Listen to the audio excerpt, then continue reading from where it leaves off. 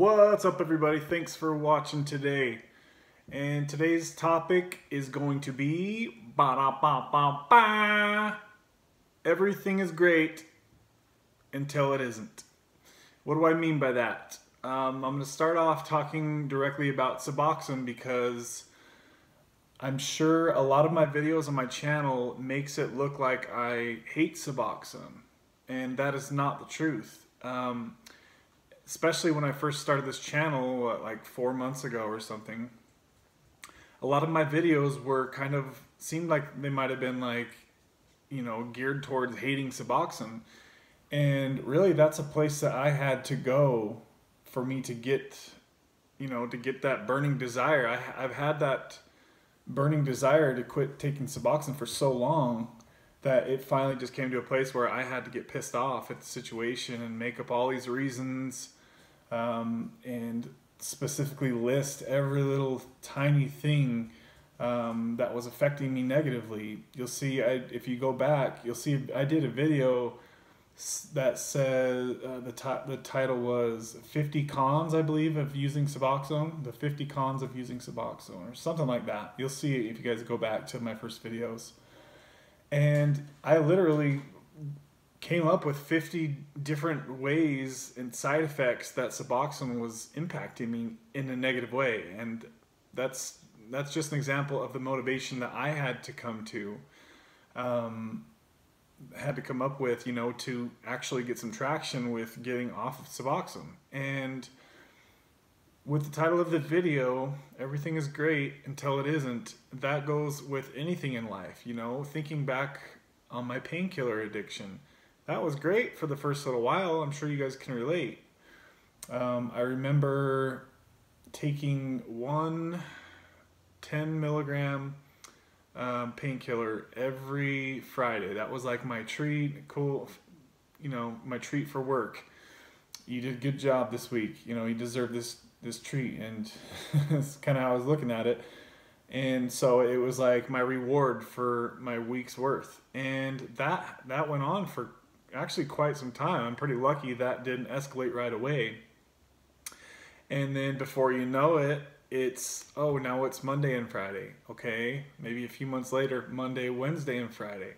And I specifically remember when that happened, when it got up to 3 days a week, my warning lights on my dashboard were starting to blink. Bing, bing, bing, low tire. Check engine light started flashing up on my dashboard, talking about it in my head. And I had no idea how serious addiction could get. I had no freaking clue. I was just, a younger guy, just having a good time. And before you know it, here you are, 10, 15 years later, and you're still trying to finish things up. You had to learn all this shit and go through, we all have to go through our own journey. And I could say that about painkillers. I could say that about Suboxone. It was awesome when I first got on it. Hey, this is a great tool that I could use to get off painkillers. And it was an amazing tool to transfer over to. Only you guys will know, and it's going to be different for everybody. Some people, that might look like taking Suboxone for a week. It might be 10 years. But only you guys will know when that time is right for you. And you have to listen to that. I remember probably a good year and a half ago, I was thinking to myself every day how much I didn't want to take Suboxone. Every day I'd wake up like, gosh, dang it, I don't want to take this, but I felt like I had to, and so I did. And I remember one day thinking, you know what, I have to conquer this before I die. That was I think I even said it out loud. I was like, I have to figure this out. This is driving me absolutely nuts. I want to quit this so bad, but I can't for some reason. And just trying to figure things out, it was very frustrating. So leading up before that, the place that I now moved to out of my home state, I was struggling with addiction for a long time, and I just couldn't figure it out, and something about this place really felt amazing to me whenever I would visit. And And it literally took me so long to listen to that voice. So I guess what I'm trying to say is, if you guys are struggling with anything in life, whether it's a toxic relationship, a toxic friendship, drug addiction, the desire to start your own business and leave your comfortable job, that was a huge one for me. It took me about 5 years of wanting to do that and leave my normal day job, my safe, secure day job, because I was so afraid of failure.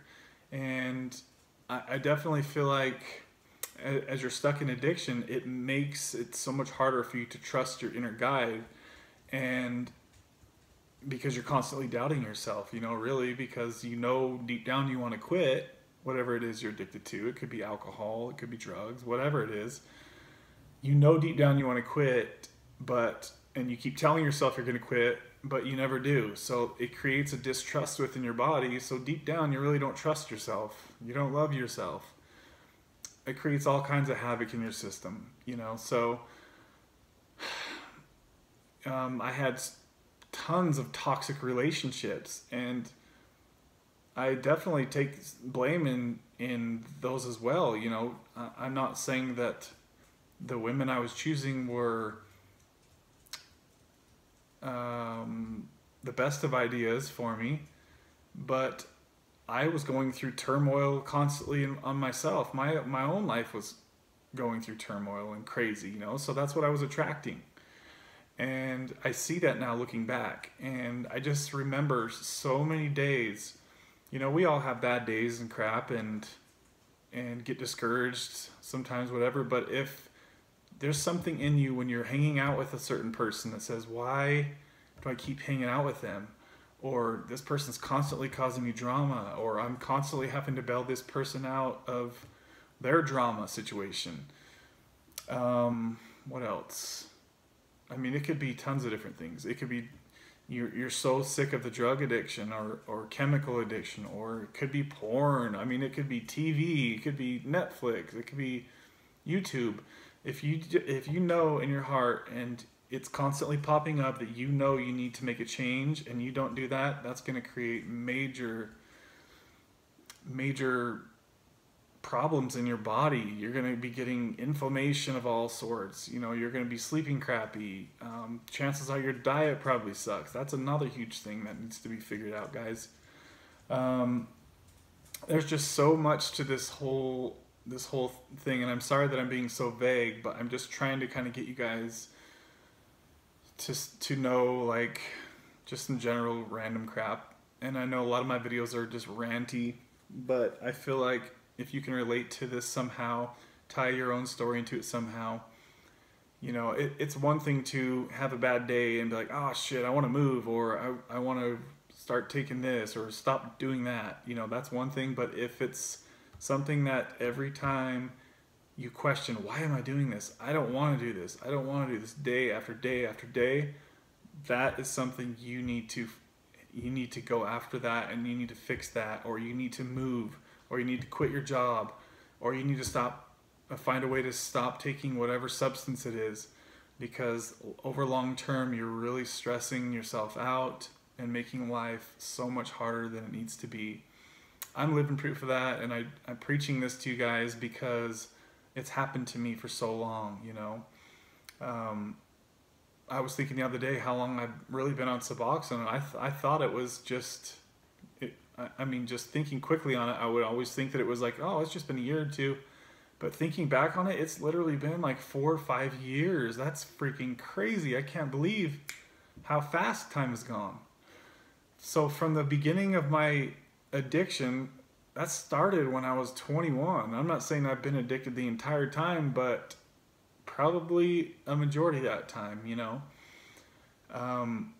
So Suboxone, like I said, it seems like I might have hated it to you guys, but I just wanted to go over that and let you guys know that I think it is an awesome medication for getting people a solid foundation and getting off of opiates. So yeah, I just kind of wanted to clarify that. If you guys can relate to this somehow, maybe post something that you've been struggling with. Maybe you are ready for a job change. You know, if you keep stuffing these things down and you don't address these warning lights that are popping up every day, you think you want to change this, you want to move away from drama people, you want to cut off certain friendships, even if it's just for a while until you get things figured out, that's okay, you know. But if you're constantly having that internal signal telling you you need to do something, then you need to figure that out, because for me, just stuffing that down only kept my addiction going longer and longer and longer. It really wasn't until I started listening to that and making adjustments and removing people from my life and getting rid of people's phone numbers, getting rid of social media.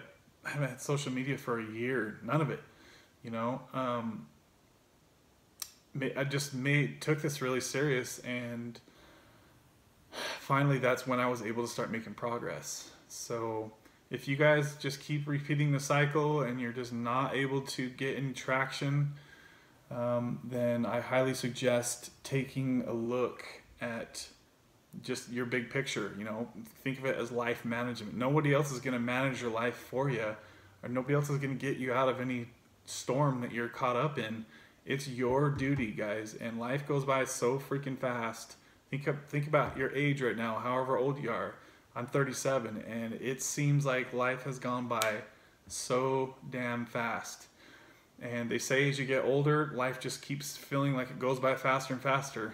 And I believe that, you know, at this age. So I feel like if you guys have the desire to quit hanging out with certain people, quit taking any kind of drug, then you really need to dive deep into that and start making changes. Because if not, before you know it, there goes 2 years, there goes 5 years, 10 years, 15 years down the road.